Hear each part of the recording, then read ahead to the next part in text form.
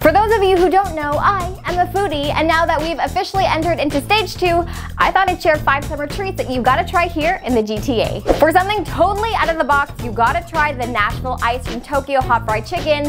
It is a fried chicken sandwich with ice cream on top and a hot honey drizzle. Trust me, it sounds odd, but it'll blow your mind. In a good way. If you're in the mood for a loaded ice cream treat, check out Emmy's Ice Cream. It is a really cute ice cream shop with a cozy patio, and try this ice cream sandwich out. It is a fresh M&M cookie with cotton candy ice cream on the inside. So mutant milkshakes are a thing, and you can find them at the Hollywood Cone. These milkshakes are over the top and stacked with treats. So try their funnel cake mutant shake, which is literally topped with an entire funnel cake.